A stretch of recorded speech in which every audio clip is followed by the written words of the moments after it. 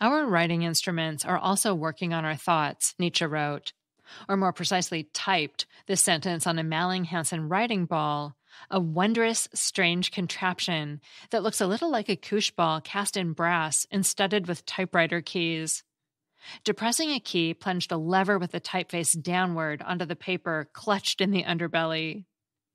It's well known that Nietzsche acquired the writing ball to compensate for his failing eyesight.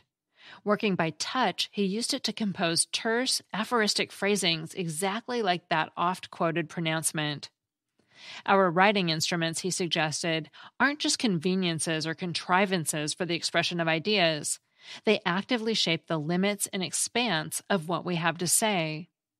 Not only do we write differently with a fountain pen than a crayon, because they each feel different in our hands, we write and think different kinds of things. But what can writing tools and writing machines really tell us about writing?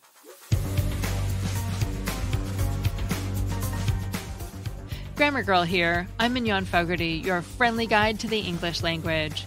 Stick around, because after the first segment, in which Matthew Kirschenbaum talks about how technology changes the way we write, we'll talk about where we get the phrase Goody Two Shoes. Professor Kirschenbaum continues, having just published my book, Track Changes on the Literary History of Word Processing, I found such questions were much on my mind. Every interviewer I spoke with wanted to know how computers had changed literary style. Sometimes they meant style for an individual author. Sometimes they seemed to want me to pronounce upon the literary establishment, whatever that is, in its entirety. Style is at once something tangible, built out of individual words and phrasings, with the academic specialization of stylometry devoted to its study, and elusive, associated with a writer's voice or the unique feel of their prose. Doubtless this is why it fascinates us and why we're so concerned to know what computers are doing to it. And yet, I think the question is misplaced. We know a lot of things about how computers changed the nature of literary writing. Revision obviously became easier, and in fact, the distinction between revision and composition began to erode entirely. There are now dedicated writing devices that force you to power through a draft without stopping to revise. We also know that word processors found their way into plots and settings, as typewriters had in novels like William S. Burroughs' Naked Lunch or Stephen King's Misery. And we know that the circumstances of literary production changed. In 1983, as I detailed in my book, John Updike used his typewriter to fire off a note dismissing his secretary because he had just gotten a word processor. A year later, Primo Levi wrote to an English friend that he was, quote, in danger of becoming a Mac bore, unquote. When she wrote back that it was merely a clever new typewriter, he replied, it's a lot more than that. It's a memory prosthesis, an archive, an unprotesting secretary, a new game each day, as well as a designer, as you'll see from the enclosed centipede picture. But none of these are really observations about style. Style is the sum of many different influences, the instrument the author is writing with, to be sure, but also market trends and editorial dictates, what an author is reading that week, his or her emotional state, and much else besides. Nietzsche himself had chosen the word Gedank in his original German, thoughts, not anything so particular as style. Recently, in fact, two researchers tried to determine whether literary style could be measured based on whether or not writers had been through an MFA program, another deterministic variable seemingly easy enough to isolate. They failed. Sitting at a typewriter, we are always in the present moment as the carriage trundles forward, character by character, line by line. Word processing, by contrast, allowed writers to grasp a manuscript as a whole, a gestalt. The entire manuscript was instantly available via search functions. Whole passages could be moved at will, and chapters or sections reordered. The textual field became fluid and malleable, a potentially infinite expanse, or at least limited only by the computer's ever-expanding memory. The result was a new kind of control over writing space, a sentiment shared by early adopters of the technology, otherwise as different from one another as National Book Award winner Stanley Elkin and Queen of the Vampires Anne Rice. Quote, once you really get used to a computer and you get used to entering the information from that keyboard, things happen in your mind. I mean, you change as a writer, and you're able to do things that maybe you never would have thought of doing before, unquote, concluded Rice. Elkin extolled his renewed appreciation for plot after acquiring a word processor in 1979. Plots have become very interesting to me, he told an interviewer at the time. Quote, you put the machine into the search mode and you find what the reference was earlier, and you can begin to use these things as tools or nails in putting the plot together, unquote. What Elkin and Rice are describing, each in their own way, is what composition theorists like Christina Haas have called the sense of the text. It means the mental model of the words on the page or screen and how the writer perceives the relationship to them. Word processing, as the testimony of countless writers suggests, profoundly altered their sense of the text, both in terms of how they approached their writing and what they thought possible. But all of that is a far cry from style, typically defined as an author's individual word choices and sentence structures or arrangements. Which is not to say that kind of analysis couldn't be done. In fact, specialists have been doing it for decades. You'd begin by choosing a writer like Isaac Asimov, someone who wrote a lot and for whom we happen to know the exact day on which he acquired his first computer, a TRS-80 Model 2 on May 6, 1981. You'd want a digitized corpus of his books from before and after, and then you'd see what you could find with your algorithms. Even then, though, the question would nag, what would those algorithms tell you? They might reveal some heretofore unimagined master key to Asimov's oeuvre. But you might also be left with something like stylometrist Louis Millick's contention about Jonathan Swift, famously demolished by literary theorist Stanley Fish. Quote, the low frequency of initial determiners, taken together with the high frequency of initial connectives, makes Swift a writer who likes transitions and made much of connectives, unquote. As it happens, a couple of researchers a few years back performed exactly this exercise with Nietzsche. Tantalizingly, they were apparently able to distinguish between his earlier and later style, pivoting around the onset of his blindness and the acquisition of the writing ball. Their results were based on word frequencies, an analysis of which showed the philosopher's writings to cluster into different groupings based on dates in which the texts were composed. And yet, a table of word frequencies has nothing to do with sentence length, which was the impetus for the philosopher's own comment in the first place. Nietzsche, after all, was remarking on the way in which the Malling-Hansen lent itself to brief bursts of text, not unlike tweets, not the evolution of his personal vocabulary. And we also know that the writing ball was only one of several workarounds Nietzsche was eventually forced to adopt. He also dictated prose aloud to secretaries, for example. Anne Fadiman once claimed she could detect the spore of word processing in other writers' prose.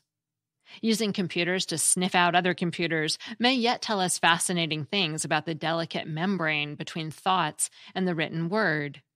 Indeed, it may be that the best way to measure the technology's impact on literary style is in aggregate, through big data approaches, assembling dozens or hundreds of authors' bodies of work.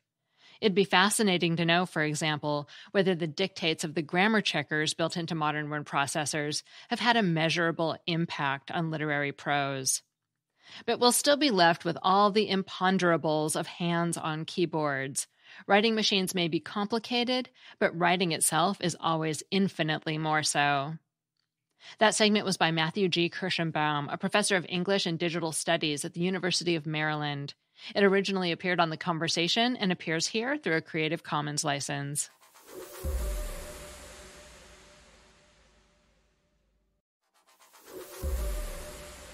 Have you ever been called, or have you ever called someone else a Goody Two Shoes? If so, it probably wasn't a compliment. But did you know that the name Goody Two Shoes wasn't originally used in a negative way or for an insulting purpose? Its origin and original meaning can be traced back to an anonymously written children's story published in England in the mid-1700s. Many versions of that Goody Two Shoes story were subsequently published, but the main storyline remained the same. Marjorie Meanwell's family becomes destitute due to the cruel treatment of Sir Timothy Gripe and Farmer Grassball. Soon after the Meanwells family demise, Marjorie's father and mother die, leaving her and her brother as poor orphans. Her brother is taken in by a gentleman in London, but Marjorie is left behind in Moldwell. At first, she walks around town crying, wearing ragged clothes and missing one shoe. But it turns out the gentleman caring for her brother had paid the shoemaker for new shoes for Marjorie, and she's so delighted to have 2 shoes that she goes around town showing them to everyone she can. As a result, the townspeople start calling her Little Two Shoes. They also saw that Marjorie was a well-behaved and pleasant girl, so they soon changed her nickname to Little Goody Two Shoes. As Marjorie grows up, she continues to have a good, pleasant, and helpful demeanor, even though she's of little means. One night, Marjorie had to take shelter in a barn during a thunderstorm, and a gang of robbers also sought protection in that same barn, but didn't know they weren't alone. Marjorie overheard them plotting to rob 2 men. One of them was Sir Timothy Gripe.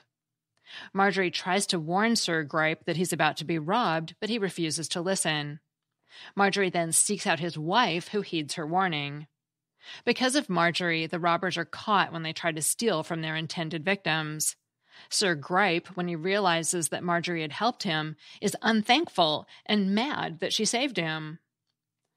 Marjorie later marries a noble widower, and on her wedding day, her brother returns to town a rich man, intent on sharing his fortune with his sister. For Marjorie and her brother, their life was a rags to riches story.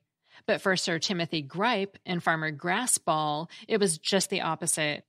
Both Gripe and Grassball eventually lost their wealth and ended up having to live off charity of none other than Marjorie, who happily assisted them even though they had caused her family's demise when she was a little girl. Marjorie Meanwell, as her surname implied, was kind and good, not critical or judgmental, toward others regardless of how they treated her.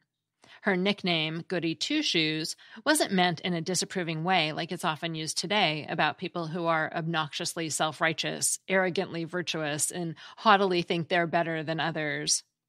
In the Goody Two Shoes story, the surnames Meanwell, Gripe, and Grassball were good names that aptly fit the people bearing them. Therefore, we could say that they were euonyms, E-U-O-N-Y-M-S. The term euonym literally means good name, as in a name that's well suited to a person, place, or thing. Incidentally, euonym was the winning word in the 1997 Scripps National Spelling Bee. Other words with a similar meaning to euonym are aptronym and its variant aptonym that refer to a name appropriate, sometimes humorously so, to a person's career or character. Some examples of that would be a dentist with the name Dr. Moeller, or a gentle person whose last name happened to be Dove. In the Goody Two Shoes story, Mary Meanwell's name and nickname were well suited to her praiseworthy character, which demonstrates that the phrase Goody Two Shoes previously had a positive meaning and usage. All the townspeople, except for Sir Gripe and Farmer Grassball, appreciated Marjorie because of her character. According to the Oxford English Dictionary, it was during the mid-1800s that the word goody and phrase Goody Two Shoes started to be used more broadly in a negative way.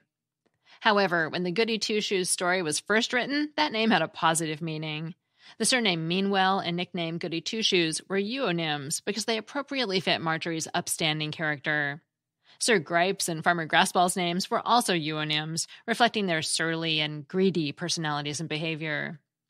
Imagine for a moment if real life were like the fictional Goody Two Shoes story, and people's surnames were a euonym reflecting their character. What might your name be? Or on a lighter note, what could be a humorously appropriate last name that aptly fits your current occupation? Although the name Goody Two Shoes has changed in usage over time, so that now it means the opposite of when it was originally used, the story of Marjorie Meanwell continues to be a good example of what a euonym is. That segment was by Brenda Thomas, a freelance writer who enjoys writing about a variety of topics in the humanities and education. Finally, instead of a Familect story this week, I have a fun follow-up to our segment about the word mansion last month. A couple of people have told me that in Japanese, a mansion is essentially a nice apartment. For example, David said, quote, "In Japan, a mansion is an apartment that uses steel-reinforced concrete, while an apartment uses low-grade steel or even wood. Mansions tend to have more stories to them as well, so they're made of better quality than apartments, so I guess that's why mansion is used. I still hesitate to say the name of the building I live in when talking to someone from outside of Japan without first having to define what a mansion is," unquote. And I thought that was so interesting. Thanks for sharing that story, David. If you want to share the story of your Familect, your family dialect, a word your family and only your family uses, call the voicemail line at 83321-4GIRL. It's in the show notes and in my email newsletter every week. And be sure to tell me the story behind your Familect, because that's always the best part. Grammar Girl is a quick and dirty tips podcast. Thanks to audio engineer Nathan Semes, director of podcasts Brannan, Goetschius, marketing assistant Kamryn, Lacy, marketing associate Davina, Tomlin, ad operations specialist Morgan Christianson, and digital operations specialist Holly Hutchings, who watches the same 90s movies over and over again. She says they're her comfort food. And I'm Mignon Fogarty, better known as Grammar Girl. That's all. Thanks for listening.